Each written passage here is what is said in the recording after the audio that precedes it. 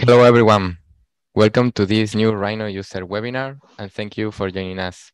I am Guillermo, and today I'm here with my colleague from McNeel Europe, Carlos Perez, and Timo Harboe Nielsen, who is going to present this webinar about computational design in structural engineering. Timo is the computational design lead for the buildings division of Ramboll, Denmark, and before joining Ramboll, he worked in the engineering department of Bjarke Ingels Group. He has a master's degree in architectural engineering from the Technical University of Denmark, where he specialized in computational design in structural engineering. In this webinar, he's going to show how rhino.Grasshopper are used in a large engineering consultancy like Ramboll, showing several examples with live demos, and will include a discussion about the challenges and possibilities that computational designers face in the conservative building industry. You can post your questions for Timo in the chat, and we will answer them in the last 15 minutes after his presentation. Remember that this webinar is being recorded, so you can watch it on YouTube after it finishes on our playlist, Rhino User Webinars. Subscribe to our YouTube channel so you don't miss the new webinars that we are organizing. Thank you again for joining us, and Timo, please start the presentation if you're ready. Thanks, Guillermo and Timo. Thank you so much. And thank you everybody for joining in here. I'll just share my screen with you.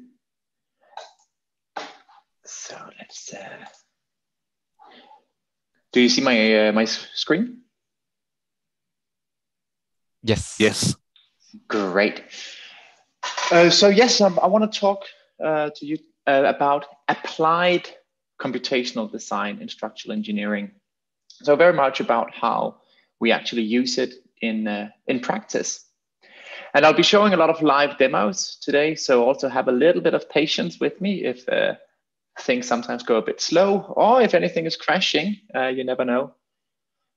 But briefly about myself, you just got a brief intro now, but I'm in a role as computational design lead in the Ramboll buildings department in Denmark, where I sit in our high-rise department. And I also do a lot of structural engineering. So I'm kind of in that interface between computational design and structural engineering. Just to give you a brief overview of some of the projects I've been working on and applying these computational design methods to. These are two projects from back in the days in Bjarke Ingels Group, a beautiful art installation at the Burning Man. Absolutely amazing project to be part of. Lots of rhino.Grasshopper in that one. 3 smaller towers in Denmark, a tower in Aarhus, and this one is built. And this bridge I'm going to show you a little bit later in some examples. Also used lots of computational design in that one. And then there is a tower in Aarhus that I'm currently engaged in. And then there is a project in Milano that I also did back when I worked in Bjarke Ingels Group, where Ramboll was also involved. So these are some of the projects that I've had the fun of working with in these last few years. So I want to take you through 5 points here. I'm going to sprinkle all the points with a bit of examples so it doesn't get too dry, slide-showy. But first I want to just make sure we're on the same page about what computational design is. I want to talk about the cool projects and the regular projects, how we do computational design in Ramboll. And then we're going to touch on this being a computational designer in the building industry, which is not the most fast-moving industry in the world, to put it lightly. And then I'm just going to try to show you as many examples as possible to really give some inspiration to how these methods can be used. But what is computational design? Because there are a lot of different points of views on this. And I like to express kind of my view on this with an example of a little building project I've done at home, which has nothing to do with digital tools. I have built a little cabinet for a heater. And I was planning to build this cabinet here. And I made some drawings and some details. So I have like these 2 bars, one on top, one in bottom. And then I have all these little, what do you call it, pieces of wood that I would put a dowel into, like drill a hole in the end, put a dowel in, drill a hole into this one here, put a dowel in. And then I would get this beautifully, very uniformly spaced design. Then I had a friend of mine who's a cabinet maker who laughed a bit at me and asked me, how am I gonna do this? I'm just gonna take a drill and start drilling and expect it to look nice. So he introduced me to the concept of a jig. It's a woodworking concept. It's a tool that you make using the tools you have so you can solve the task you have in an efficient way. So I built this little ugly wooden block that you see here to drill my holes. So the idea is that I can always drill holes at the same distance. I can do it fast, I can do it efficient, and with a minimal amount of error. But keep this parallel in mind as we go along. So you can just see, like, here's a quick video of how this jig works in creating evenly spaced holes.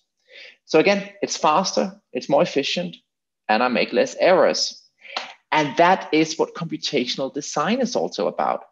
This building jigs, building little tools to solve the tasks we meet in our everyday life. And now I already went on to the next slide, which is an example of a little jig that I recently created. So I was working on this project where we looked at facade deflections. So here you see a slab contour view of the deflections of this slab. But for these facade panels, I was interested in actually the values at discrete points at an even spacing along the facade.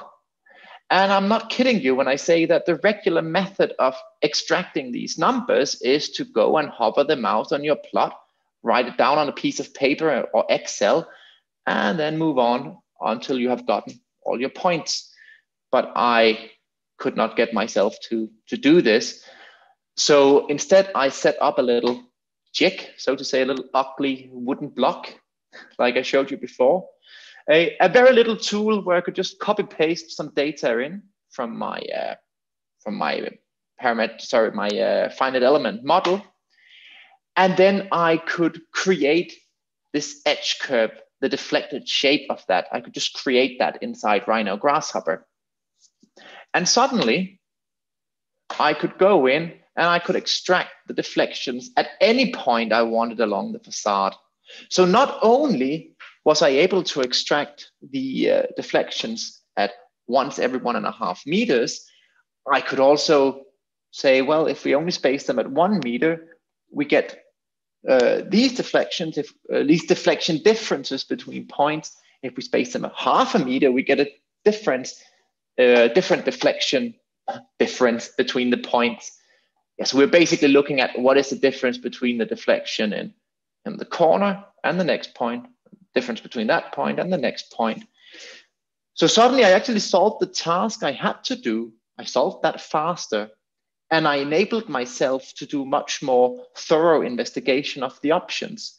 So I did better work, less prone to error, and more efficient. So this is what I think computational design is about. Just a little image of this very ugly jig. So if we boil it down to some fundamentals, I'd say it's about using what humans are good at, using what computers are good at. We are very creative beings. We can see parallels that can be difficult to really describe. And we have this consequential thinking that we can think ahead, and we have a background and an intuition that a computer doesn't easily have. But a computer works 24/7. It remembers everything. It's unprejudiced. So together, we are a pretty amazing team. So like what Peter Debney puts it, that the engineer, like to say the designer of the future, is a Kentaur, half human, half computer. But what we have to remember is that computers are stupid. Like they do what you tell them to do, but not more than that. And just a little funny example. Some of you might have seen this little image I posted at one point. But I asked just for the fun of it, the computer to wiggle these points up and down using Galapagos in Rhino+Grasshopper, and try to get this line to be as short as possible. And it was running thousands of iterations, moving these points up and down until it arrived at this was a good solution for getting a really short line. But we know as humans that, of course, the shortest line is a horizontal line. The computer doesn't know that. So it just tries and it finds a decent solution, but it's not the optimal solution. It's actually a wrong answer. So we have to remember that computers are stupid, and we have to use them in a way where we keep that in mind. So we can have this really awesome Ken Tower kind of worker. So what I want to get to is, let's avoid this situation where we try to get the computer to do everything. Let's do what we're good at and let the computer do what it's good at. Cool projects and regular projects. Often we see computational design advertised on really, really cool projects. Like I showed you this City Life Milan earlier, which I consider a really cool project. You couldn't really do that without computational design, I would say. Also, this one, the Kistefos Museum, it's also a really cool, twisted design, begs for computational design being applied to it. But in our cities, the main building mass is stuff like this here. Regular, pretty buildings, but where finding the use for computational design may be a little bit more challenging because it's not these funky geometries. And I want to focus a lot on this over here, because if we can get some smart working methods in on these projects, we have a lot more to win than if we only focus on the cool stuff. So just to show, like, these are just a few GIFs. So I'm going to get to some live demos later. But this is probably one of the simplest examples I have of such a tool. I had to try different sizes of some squares, like drop panels in a slab. So I just copy pasted some points over from my FE software, and I moved them in Grasshopper, as you can see here, and copy pasted them back into my FE model. This took maybe 10 minutes to make. It's not very impressive, but it saved me a lot of time and actually created a better model, and I could investigate more options. Again, the tool I showed you before, regular work situation, nothing funky, but still creates a lot of value. We can also go a little bit more funky on regular projects. Like I worked a little bit with some pile optimization and pile distribution, where I tried to combine some Caramba FE analysis with some form finding using Kangaroo. Again, on a regular project where we got these methods implemented. I'm going to show you an example of one of these, you can say, regular projects where I use a tool for that. So I was involved in a design or process of investigating a design of a tower. And I was building an FE model, a find element analysis model. As you can see it here as lines. And everyone who makes models makes mistakes. And that's not a problem. It's only a problem if you don't find them. So rather than sending everything over to the FE solver, I wanted to find the mistakes in my model before sending it over. So I just did a few checks in Grasshopper. One check was to see, are there any of my slab elements that has a surface normal that is quite different from all the other surface normals in the model? And then you can see there's one highlighted here, because that one is the only one with this surface normal. And you can actually see, if you zoom in, that, hey, I made a little mistake. It has a slight inclination. You can't see that before you do this check, and you might not even get an error in your find element model. Other checks included to look at the same thing for beams. See, there's also a beam here that's different from the other beams in the model. So it's highlighted. So it's not necessarily an error. In this case it is, but it's something that needed to be checked out. So this can save me hours and hours and hours of debugging time just by putting in some sensible checks before sending the model to my software. Another check was to look at the what is called the valency of the nodes, like how many nodes meet in the same point. And then I can see that here I have a few nodes where only one node is in this point. So for example, you can see here, if I zoom in, that actually this column here is ending in nothing. So that would create an error when I do my analysis, but I would like to catch it before that, so I don't need to investigate why I have instabilities in my model. That's an example of a very regular project, very regular workflow, and incredibly high value added to the project because my find element model is of much higher quality. Let's go back to the slideshow, because then there are also the cool projects. I think this is a pretty cool project. It's a shell. It's a very thin concrete shell that we're looking at casting on like EPS cut formwork, where I wanted to figure out like how much formwork do we actually need for this shell. So then I could find out how many EPS blocks does it take to cover this the shape, and then I can calculate the CO2 emissions from the formwork based on my Grasshopper model. And all sorts of other fun checks can be done in Rhino Grasshopper. So these are cool projects, and I think this is also what a lot of us really like to work with, and where it gets really, really fun. And I want to show you actually this project I'm working on. Let me just see if I can find the model here. Is it this one? I think it's this one. So this is it's basically a shell. It's a very thin concrete shell that is standing on top of some blade columns. And I have used the same parametric model for the entire design process, which has been going on for months, and just slowly adjusting it and leaving old parts behind, like static, and then keep working on the new parts. So, for example, one of the things we looked at was the orientation of these blade columns. So, like they're optimal in terms of the direction compared to the wind and stuff. And then for that, we tried to use Galapagos to try to rotate these columns in an efficient way, not to find the optimal solution, because the optimal solution is really an abstract term, but we could generate like 15 different options that we could give to the architects and ask them what they like better. So we had 15 good solutions, and then they could choose what they liked to kind of move on in the next steps of the design process. So that was one thing we used this parametric model for.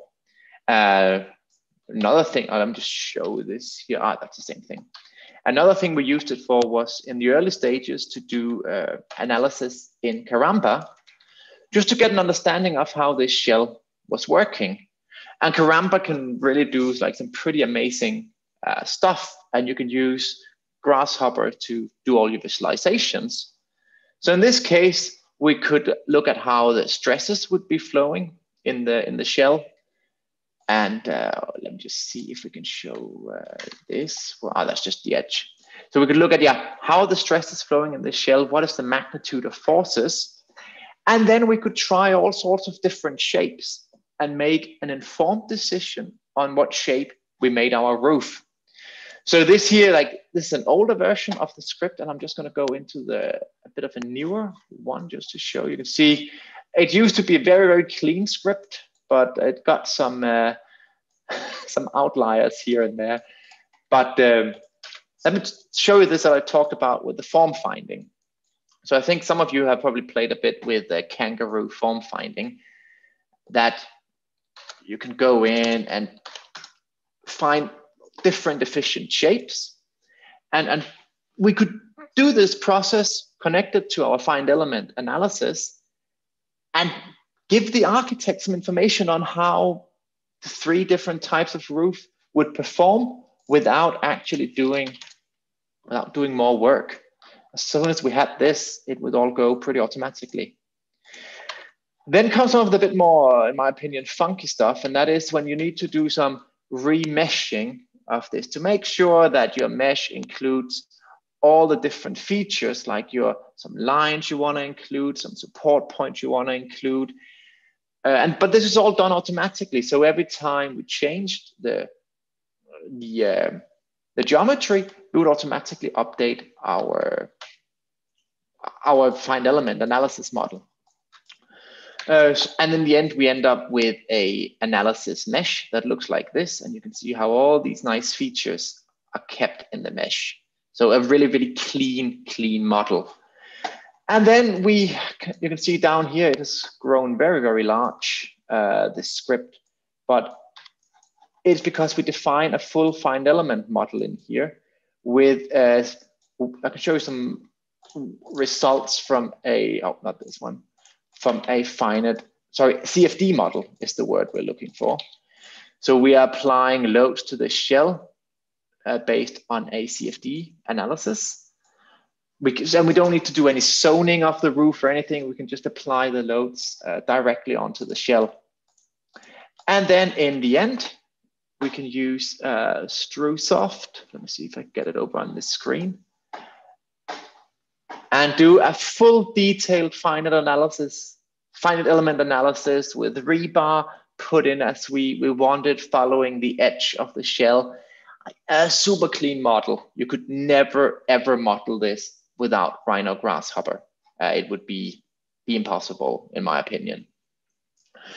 So this is one of those projects that could not have been done without computational design and without Rhino+Grasshopper.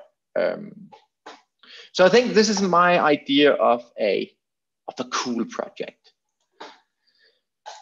So I'm just going to go back to this slideshow.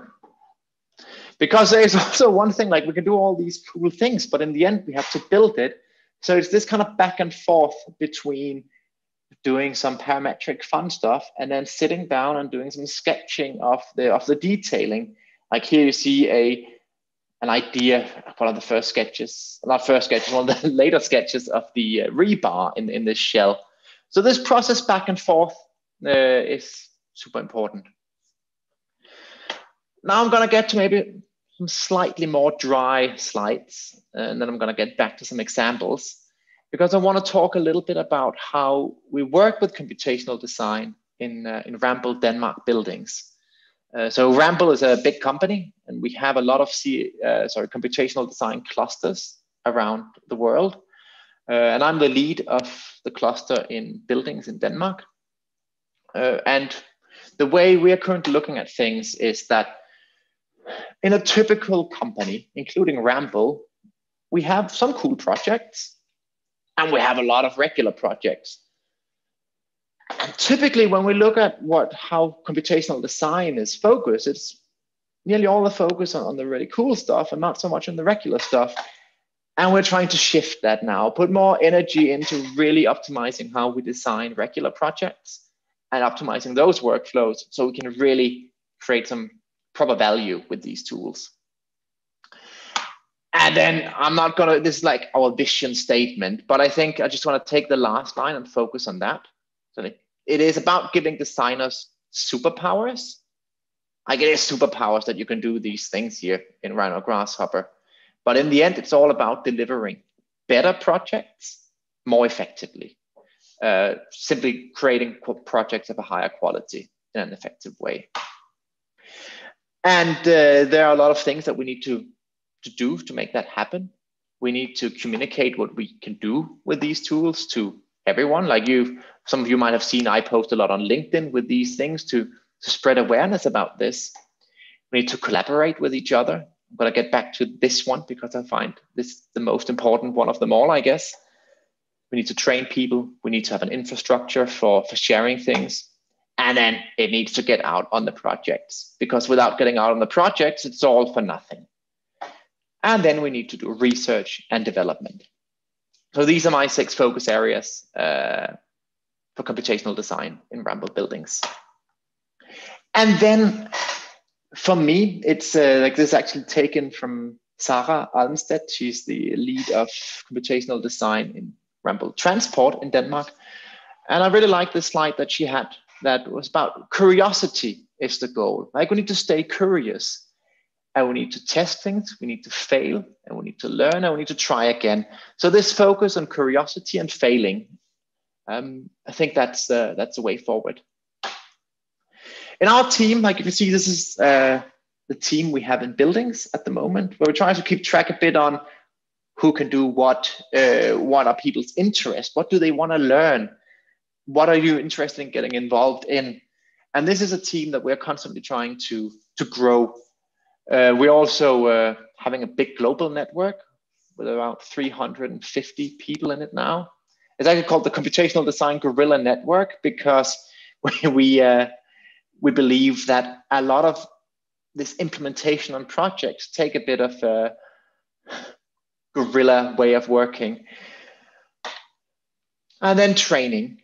We are trying to do get really some training started in Ramboll Denmark buildings based on some, you can say, regular project tasks. So not funky geometry, but Excel data and regular geometries. Let's get started there, and then we can always move on to the funky stuff. And then also some Python. I did a course recently in some Python visualization. So taking data from our Find Elements software and putting it into Python and creating some beautiful visualizations. Then I guess this is some questions I've quite often gotten from a lot of you, and that is about the challenges that we face in this industry as computational designers. And I see that probably the main challenge here is the learning curve. It takes a long time to get fast at doing these things. Like you can sometimes spend a full day getting nowhere, but the better you get, the faster you work, but it takes quite a while to get up to speed. So I guess my best advice is ask for help. Study, be curious. And this ask for help is, I've got much better at that myself. Ask some programmers in the company, ask some experts. Don't sit for a full day just fiddling around if you have someone who can help you move on. Another challenge is this, that normally when we solve problems, it's very linear. When you're 50% done, you're 50% done. With a parametric script, you're not done until you're basically finished, and then you're 100% finished. So it is a lot of work that you put in, and then in the end, you're really done. And that's risky sometimes. If something fails along here, you're halfway through, you're still at zero.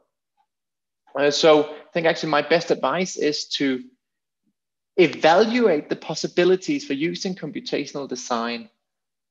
Evaluate those prospects with more experienced computational designers. So here, hey, do you think this is possible in this time frame? Can you maybe help me?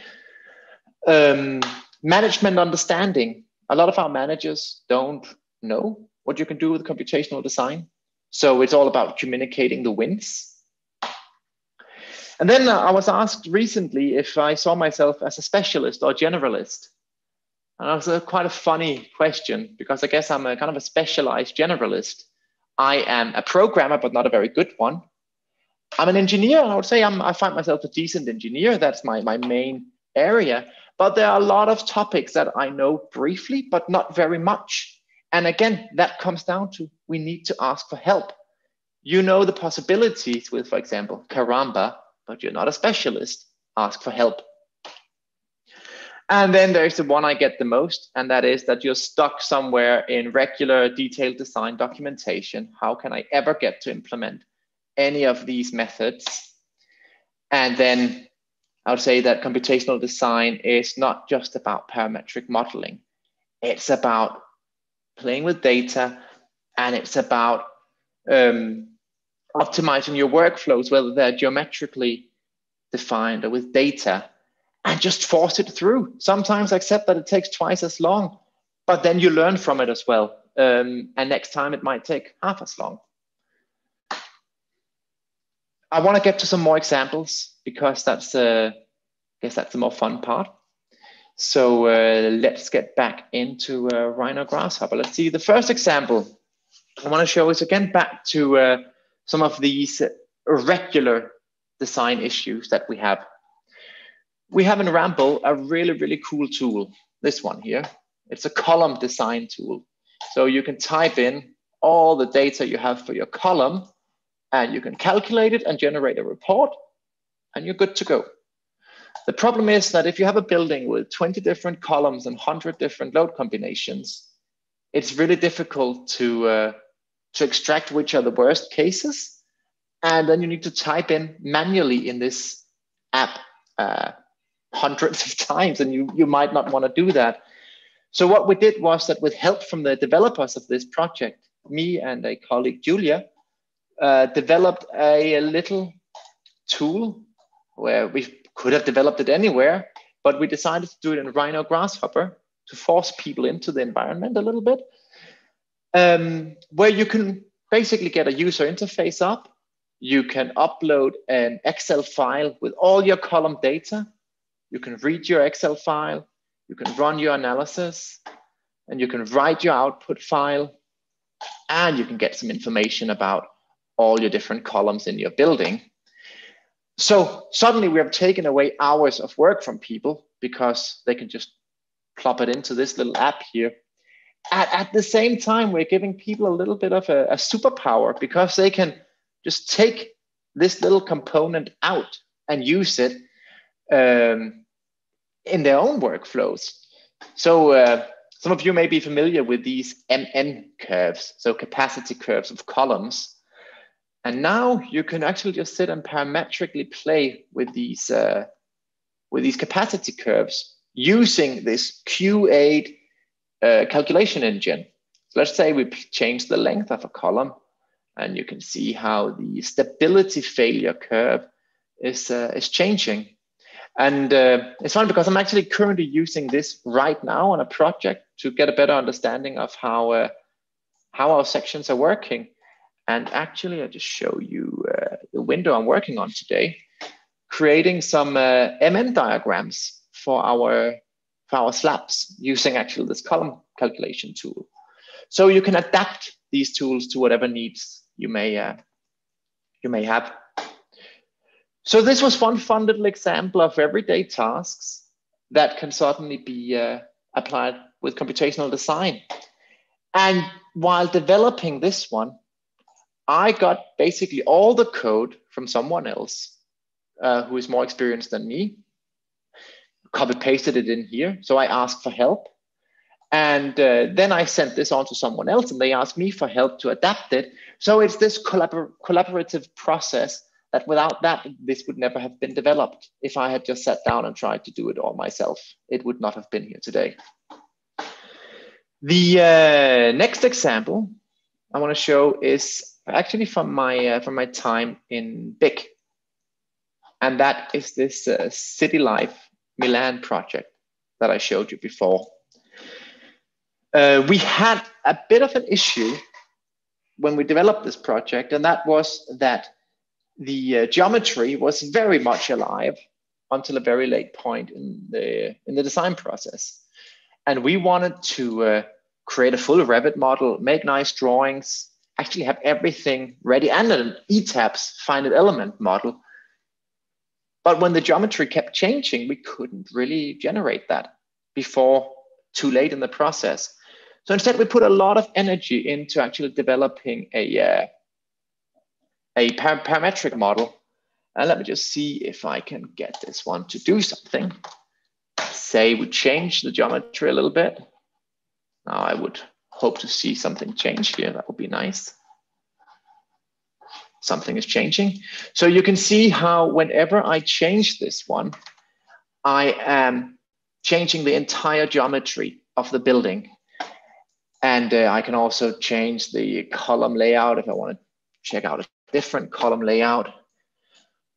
And then this entire model here was linked to our finite element analysis software and to Revit. So in Revit, we had everything ready with sheets and everything. In our finite element software, we had everything ready with sections. So we just needed the architects to say freeze, then we could click a button and 80% of the work was done. And that gave us an extreme flexibility.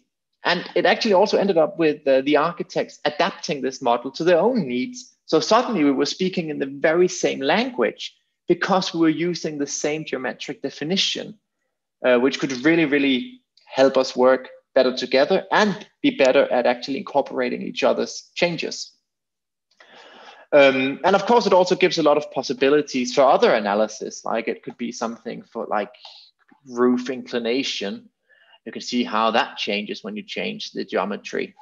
I think what was most important in this project was something like the floor area, that you could see how much floor area do we actually get when we start playing around with this here.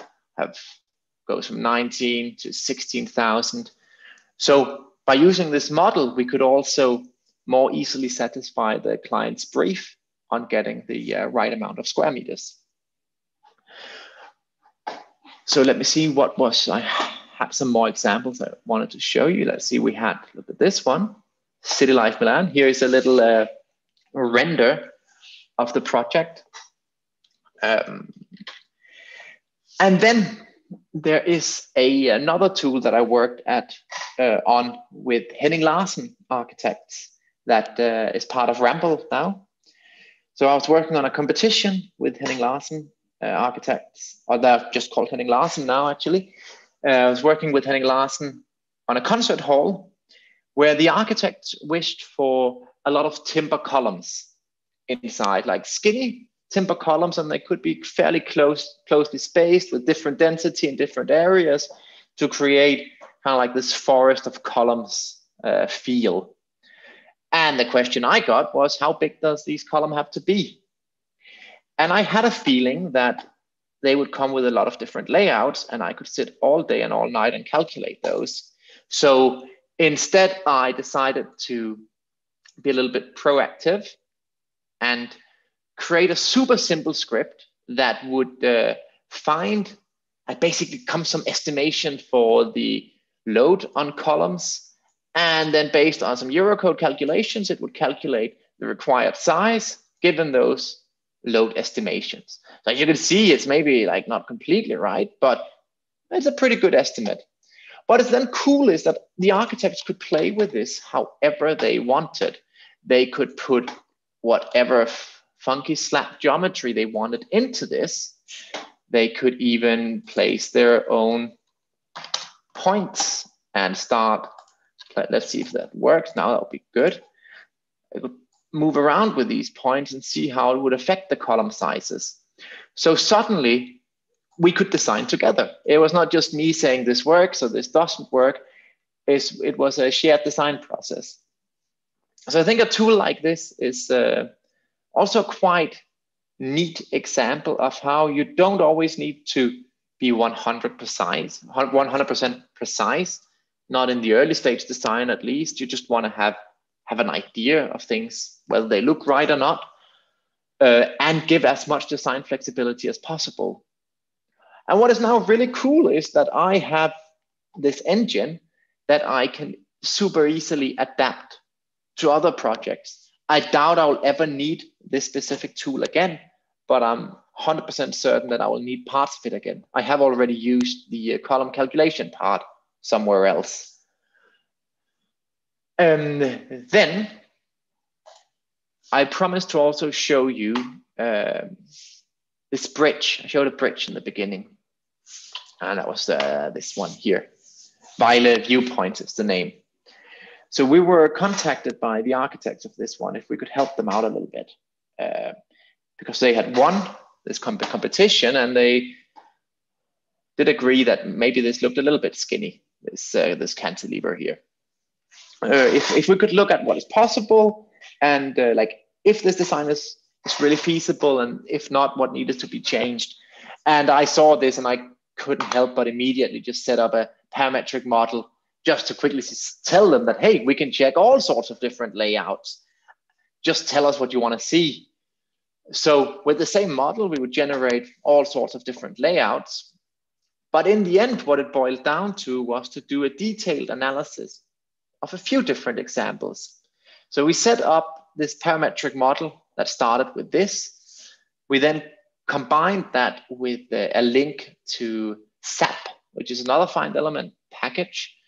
So we could look at the mode shapes of this bridge and look how different designs would work differently. We would look at the displacement, and very importantly, we would look at the footfall vibrations. And I think we spent a little bit more than a week on this analysis. And in that week, I analyzed no less than 50 different options for this bridge. And I ended up being able to come on Friday with 3 different main options, like one with a big span, one with short spans, and one with like medium spans. And I was able to tell them the exact consequence that would have for material usage. So suddenly you could sit in a meeting with a client and say, we have these 3 options that work. This is the consequence for this solution. This is the consequence for that solution, and so on. And if they had asked me, what happens if we reduce the span maybe just by 5 meters, would that make a difference? I could give them a result within an hour or 2. So it's a kind of design flexibility that you don't have with conventional methods. And I think especially this linking softwares together is something we use a lot. There's one last example. I think we're just right on time, it seems. It's something that I have not used on any project yet. I'm still very, very curious to actually get to use it. But it's a self-organizing maps. And let me just see if I can find it is this one here.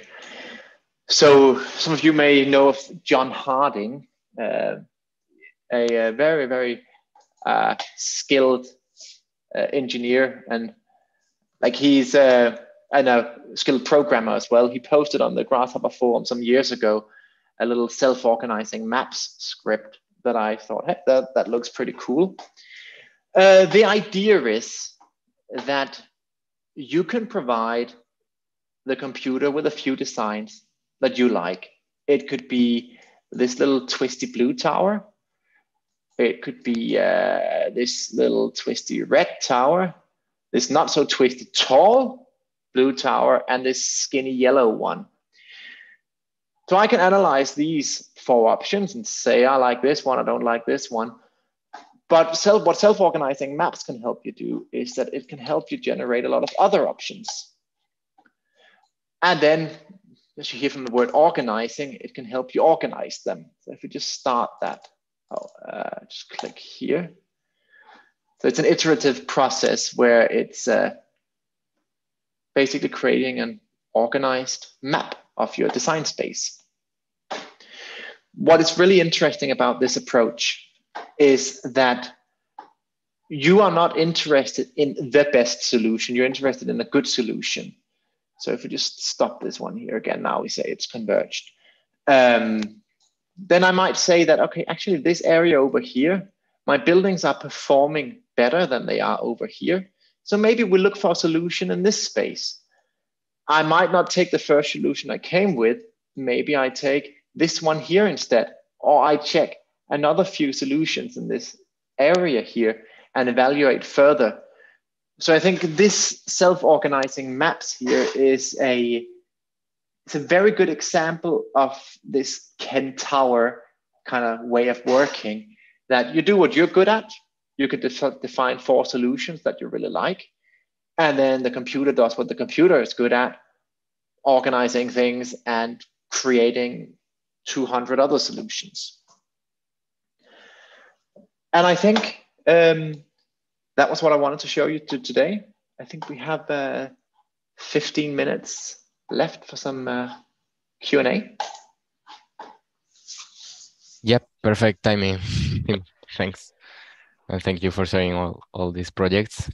We have already a lot of questions, but the people can keep sending them and we will try to answer all of them, or at least the ones that we can. Excellent presentations and many greetings from your friends and colleagues on the chat. Thank you. Yeah. Thank you.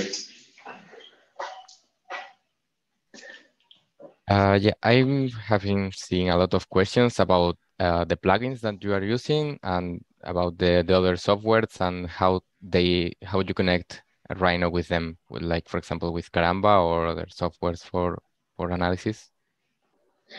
Yes, so it depends a little bit based on how good the different software providers are at giving you access. For this funky shell I showed you, I used it was FemDesign, Strusoft FemDesign, and they have a really amazing team of developers who have developed their own link between Rhino and Grasshopper and Strusoft. Then I have used BOM, this building habitats object model developed by Burr Happold, open source project. I use that for several projects as well. So that's a bit of a universal link. And then in other cases, I've done some self-written links, especially to eTabs. So it depends, but I would recommend BOM. It's a bit of a learning curve, but it's a pretty cool software. Yeah, for example, for the checker definition that you had, like pointing the errors of a model or just the difference, did you use any plugin or it was just Grasshopper and some plugins that you can? Which ones again? Sorry. Yeah, just show the sample showing, for example, the surfaces normals and the beams orientations. Ah, yes, The that definition. is all based on native Rhino Grasshopper components. Yeah, I try as much as possible to use native components. And actually, if I could just go on a little sidetrack with that one. When we did this one where you had the user interface, it was actually a requirement for that component that we used nothing that couldn't be downloaded via the package manager. It had to be that people would download this and just click OK, OK, OK, and then it would work. If you had to go on Food for Rhino, we had lost. Yeah, for many people it can be more difficult, and it's with the package manager. I think it's more easily to use. And It's I don't know if you amazing. have used Grasshopper Player, for example. No, I don't think so. Yeah, that can be useful for not using Grasshopper, just the definition in Rhino. Yeah. So that's another option.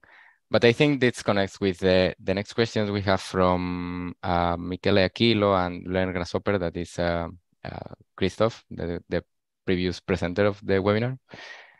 And these two questions are quite similar. So they ask, how often do you use the script that you create? And how do you choose what is worth to script and what not to script in order to save time? And Christoph was asking, how do you share the knowledge inside a big company as Ramboll? And I think this connects because, yeah, not everybody knows Grasshopper so well or programming or something. And there's the truthful answer and there's the answer of how I would like it to be, but I'm terrible at reusing scripts. A lot of the things I do is very specific for a specific need I have right now. And I sometimes put something up on a shared drive in the company, and there it's also not being used very much because like people don't need these full packages that can do everything. Yeah. What I use, on the other hand, is little like clusters, like a little group of components that can maybe do a typical visualization. They can do an import on export, or I copy paste some little groups from an old script if I remember how they were put together. So not as much as I would like to.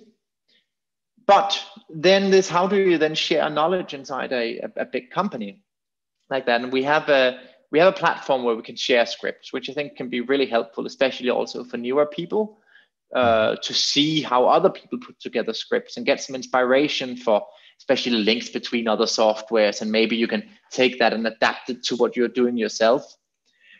So we are sharing scripts internally. But even more importantly, we just started also a monthly newsletter in our team, where we just show, hey, what have us in the computational design group been working on and how have we utilized these methods. So it becomes more of a inspiring thing than a here is a script, use it, because in reality people won't. Yeah, so it's more about communication that having everything organized. Yes. Better to ask what you need, right? And we have a question that was more particular. I don't know if I can find it. Yeah, if you could please tell how you move points created from Grasshopper in the Rhino windows. It's a question from Nishan Tapa. It was something that you showed with the Ramboll. Yes. Points. The beams example, I think. Yes. I think, was it just, where was it, I think? Oh, I'm not sharing my screen. There we go. I think it was this one here. Yeah, exactly. So it was basically if you have a point parameter here and you say set multiple points. So if the points are internalized in your component, for example, like let's take these here and you put those up here. And then if I select over here, you can move your points around. Yeah, exactly. I think that's clear. Thanks. Yeah, so I think people is thinking in the chat that a lot of plugins are used and maybe something more simple. Yes, but no, I'm really not using a lot of plugins. Yeah. I would actually say it can probably be limited to Karamba, Kangaroo, Weaverbird as the main ones. And I try to avoid, and human as well. But apart from that, I try to avoid the other ones. Okay. Trying to read the chat is crazy today. Yes. I think it's the record of attendance. Yes, that's why I'm getting lost between the questions, but yeah. Let's see if I can find anything else. I saw another question from Beam Corner. What was the plugin to show the agenda in the Rhino left top corner? I'm not sure what he's referring to. Okay. I don't know if it was the areas or something, or do you know? To that, I think I know. So I think what he means is, how do I share? See my screen? Yeah. I think for this one here. And that's a very good question. Let me see if I've organized this well enough. It's a mesh to screen. So I actually cheat a little bit, and it's just a mesh that I show to screen. And it is from what component is this? It's human. Right? Human, yes. Yeah, and the same for the text, I think. Yeah, yes, it's the exactly. Same group. Yeah. Okay. I don't know if you, Carlos, can read any more questions because. Well, I'm telling people that if we don't have time to cover all the questions, that they should later post on the Rhino forum, and I'm pasting the link there. But well, there are some questions that are very technical, so referring to which is the best CFD or FEA software or plugin for Rhino, how do you connect it to Revit with rhino.inside or to SAP 2000 or to other analysis softwares. Then there are more like philosophic questions, like, yeah, well, you told already how you share knowledge in such a big company as Ramboll. And others, what's when it's better to script or not. If there is one question that, if how much can Ramboll or large similar consultancies contribute to an open source solution? Because working in the industry, I feel that the computational development is heavily restricted by not being open source. But I guess here, what is, BOM, I don't know if BOM is open source. BOM is open source. Open source, so there are many solutions developed by many companies. Yes. But at the end, you need computational engineers or designers in-house, right, to adapt to it. And it's actually like it's a really tricky question, because you often have this, like if you have an employee sitting full time creating something that gives your company an edge, then your senior manager comes and say, why should we share this with the rest of the world when we can benefit from it? And then I come as an open source designer and say, well, someone else will contribute as well. So it's I don't see an easy solution, and I don't believe that big companies will change fast with this. But I believe we need to put some pressure on. I had a fun example the other day where I posted my a Grasshopper template on LinkedIn, and it didn't take more than an hour before a previous colleague of mine from Henning Larsen had like amazingly improved this template a lot, and then shared that with the rest of the community. So suddenly, like, I've done some work, he made it a lot better, and suddenly everyone has a better template.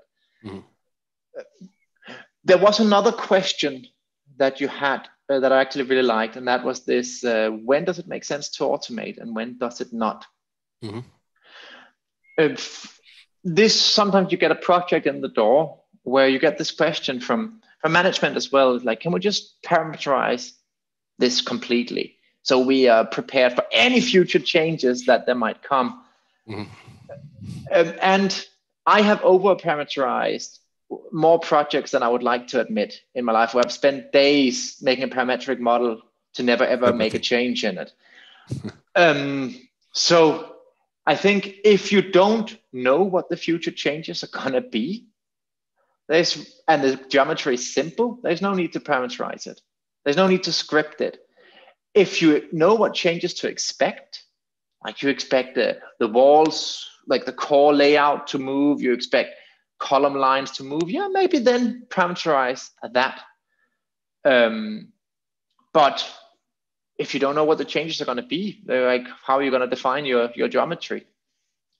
But sometimes you also just need to do it because it's fun. There was actually a question in the beginning asking what was the difference between parametric design and computational design. Well, parametric design can be done with any parametric solid modeler, only that with Grasshopper allows you to create your own parametric system and any variables that you have thought about before, right? For a project. But I would also say computational design it's more broad. It's more broad and it's more way of working. It is this, like, for example, I showed you just a few graphs from work I've been doing today, where I have a little plugin doing something in Grasshopper. I export that data into a Jupyter notebook with some Python code to generate some graphs. None in that workflow is parametric, because I don't need it to be like I write a CSV file, press some buttons a few times, but it's not a parametric workflow. But it's computational design because I automate processes and I think about how I can optimize my workflows. Where parametric modeling is just geometry, which is defined by parameters. Nice. Any other relevant? Well, all the questions are relevant, but we are short of time, and there are many comments and questions. Yes, the webinar has been recorded. It's available on this same link. Well, Paul Mertz asks, how is your position with your company? Are you working on normal projects and using your computational design experience, or are you involved in several projects in a more consultant-like role? So are you working for other people inside your company? Yeah, I would actually yes to all the questions. Yes. I have two main projects that I'm attached to at the moment, where I do, you can say, normal engineering. Like, I'm doing some detailed design documentation now for like this funky shell project. So that's a lot of Rhino+Grasshopper stuff. At the same time, I'm doing some consultation on. It's like someone comes ask for help and say, can we set up a little script for this? Can you help with this? That I maybe spend half a day on a project somewhere helping getting someone started. But I'm all the time attached to projects. I'm not having very little overhead cost. And honestly, I also believe that that's where you can create a bigger impact, because you know what you are designing for, like for real projects that are going to be built. And this is also a good answer and connects to a question by a student, by Andrea Orsini, that says, what's your advice for a young engineer to best approach the world of computational design and enter the world of work? So I guess this is, well, which tools to learn, how to learn with projects, and how to enter the world of work. I guess there are many companies offering nice positions, or well, if you have anything to say here. And also be okay with that a task takes 5 times as long, but you know, in the end, it's part of a learning process. Exactly. Sometimes writing the script takes you much longer than doing it by hand, no? Yes. And maybe you are not going to reuse the script, but you are going to reuse what you learned doing that script, no? And like next time you will be more efficient. I would never be able to create the scripts I'm creating now if I hadn't completely over parameterized some models in the past and been sitting for a week straight trying to optimize something that I could probably have done in a day. Yeah. Like, it's part of this, like, you need to fail. Otherwise, you're not going to get anywhere. Guillermo, any other questions, comments you think? No, I haven't found anything to ask. I think the chat is also answering the questions, so that's great. I think it was great today because many people were answering to other people. Nice. I think what we will do next is on the description of this video, because it's being recorded, we will add links to all the softwares that were mentioned, like BOM by Harboe, about Caramba, Rhino CFD, RealFlow RT. I mean, all of the FEA, CFD analysis plugins or softwares that can be connected to Grasshopper that we know about. We will put links to them. And yeah, sorry, we are out of time now. But again, many thanks, Timo, to the audience. Also, many thanks for watching. This was a record today with around 500 concurrent viewers.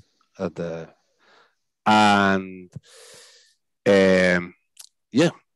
Again, if you have more questions, post them on the Rhino forum, and we will be covering this together with Timo and other users. Yep. Thank you so much. And thanks to everybody for joining in. It was great. So thank you. Have a nice evening. Same to you. Bye. Bye. Bye.